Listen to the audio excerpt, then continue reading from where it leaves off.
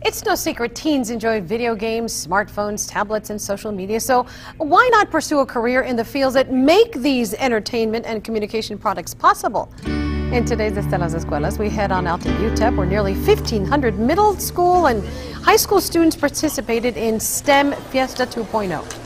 It was organized by Workforce Solutions Borderplex. The goal was to get students interested in a career in either science, technology, engineering, or mathematics. It helps you work more as a team or more individually, depending on what you're trying to do.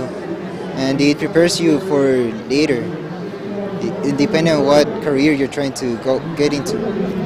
As part of STEM Fiesta 2.0, students participated in IT, robotics, gaming, and coding competitions. Fun. And here's another live look outside.